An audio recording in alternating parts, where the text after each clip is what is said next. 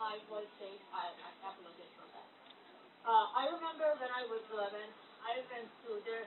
That's the back then. Amini was the president on his second term. I was just going to ride my bike, minding my own business.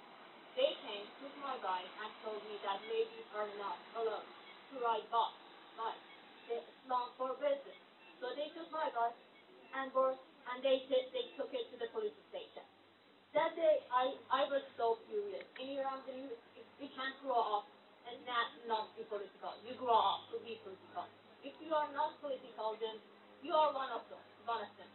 If you are not political, you are one of them.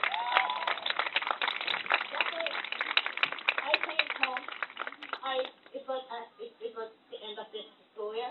I came home. I sat on every single of my school books on the face of Khomeini, and I tore them apart. I tore them apart again and again and again. Right now, one of my friends is participating in Iraq. I'm so worried for him. His friend was died. He was killed, and no one could have saved him.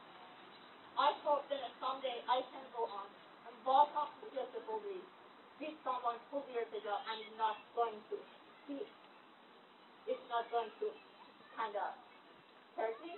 So, woman, life, liberty. Woman,